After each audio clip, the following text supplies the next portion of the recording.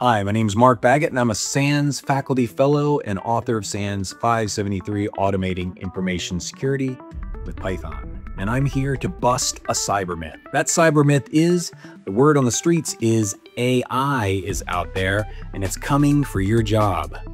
Artificial intelligence is going to replace information security professionals around the globe. Well, is this all hype or is it real? Well, I think that this myth may be plausible. There are going to be some people that are displaced by artificial intelligence. Today, artificial intelligence knows how to secure your machines. It knows better the steps that are required to secure those machines. It's just that, well, it can't secure your machines.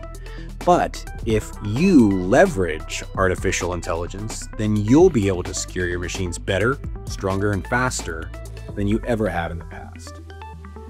Now, what your organization chooses to do with these new capabilities, the fact that you are better, faster, and more capable than you've ever been as an information security professional than you were in the past, is, well, unknown.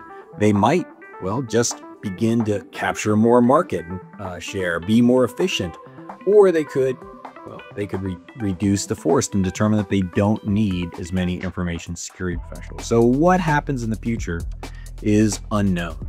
You want to be the one who knows how to leverage these technologies to bring these efficiencies into your organization. And in order to do that, you're going to need to know some Python. Python is the programming language for 90% of all artificial intelligence platforms that are out there.